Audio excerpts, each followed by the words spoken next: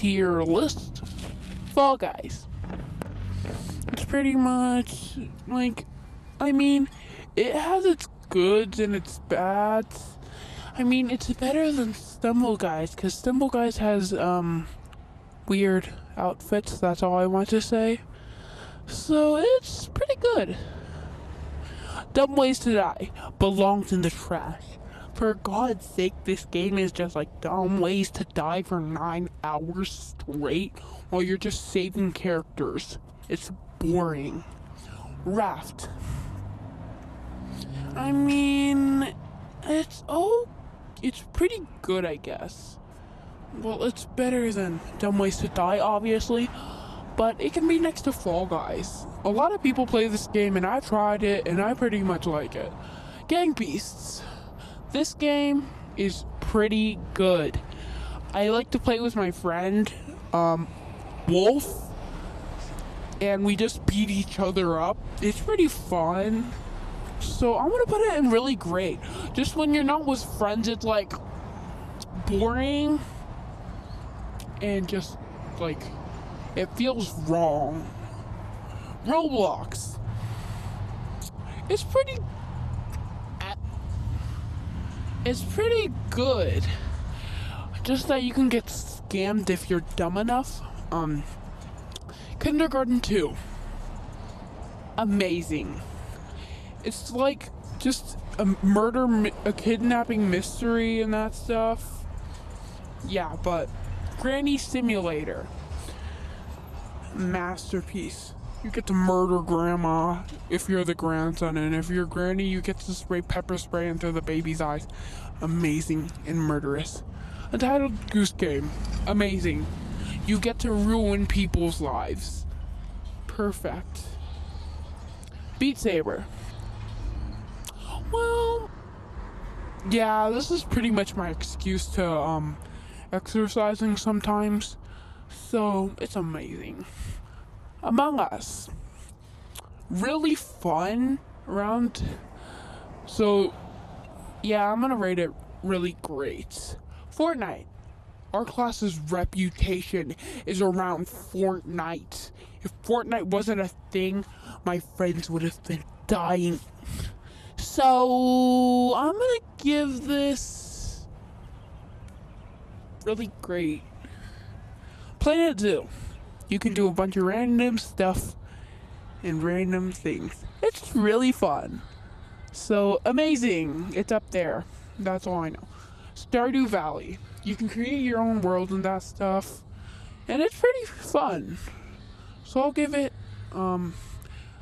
pretty good, pretty great, yeah, pretty great. Horizon, amazing game. It's a masterpiece. They just made a VR version, and it's very different. Goat Simulator. It belongs in the JK. It's really great. Like, you get to explode dang gas stations with your goat. It's so fun. Super Mario Odyssey. I'm not rating it there. Well, I guess it's pretty fun, so I'll give it pretty good actually. Just some weird glitches. Mario Party. It's okay because without friends you're kind of lonely and playing with dumb NPCs.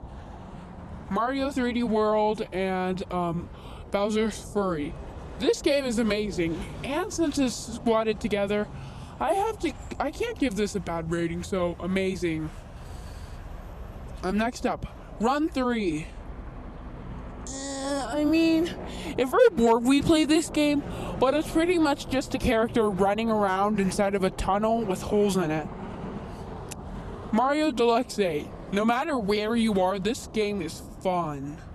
I don't care what people say, this is really great.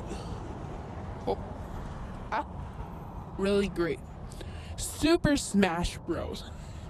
This game is our family's like OG game, because me and my mom and my dad just play together sometimes, just normally.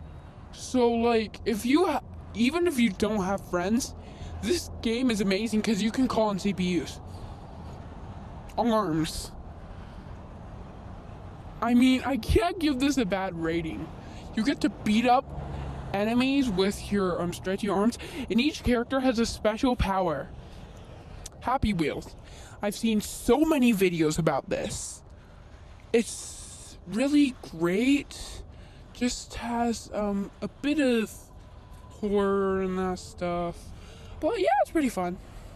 Fun with with Ragdolls, the game. I mean, this game is a masterpiece straight up.